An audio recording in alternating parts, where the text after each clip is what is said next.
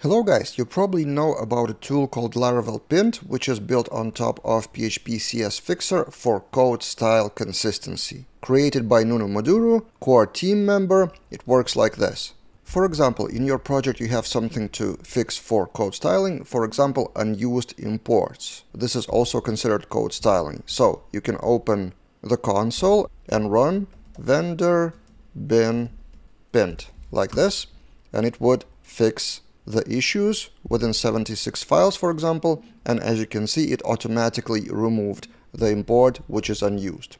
You can explore the Pint individually. I will link that in the description below the documentation, but what I saw on Twitter is a tweet by Lucas Giovanni, who showed how to configure that in PhpStorm, which I use to actually watch for the changes of the files and fix them automatically. So let's return that error, kind of code styling error, and then I have a watcher in my PhpStorm in properties. It's called Pint, and this is how it is defined. For PHP files in this project, run vendor bin pint with specifically file of what has been changed, and there are variables in PhpStorm for settings like this one, so project file dir and file relative path, and then you can enable or disable some of the settings, and then show console always or if error happens. For the purpose of this video, I've put that as always, so OK, and let's enable that, apply OK, and let's add another model, for example, app model, another user actually, let it be.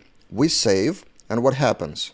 See, that happens automatically. At the bottom I see Laravel Pint being executed, and then the file has been edited for the correct code styling. Isn't that cool? So in that way, you can kind of forget about code styling if you configure that IDE, and in general, such automations are a really powerful thing as long as you, of course, consult your team what should be the code styling, what should be the rules. But if you configure that properly, you don't need to even think about it. Laravel Pint and other tools maybe would fix that for you immediately after you save the file, save the changes in the code of your PhpStorm. This is just one of the examples, and in the comments below share your automations like this one. Have you configured your IDE, maybe it's PhpStorm, maybe it's VS Code or something else, for some automations like this one? Let's share your ideas with other community members and save time for everyone. Thanks again Lucas for his tweet, and see you guys in other videos.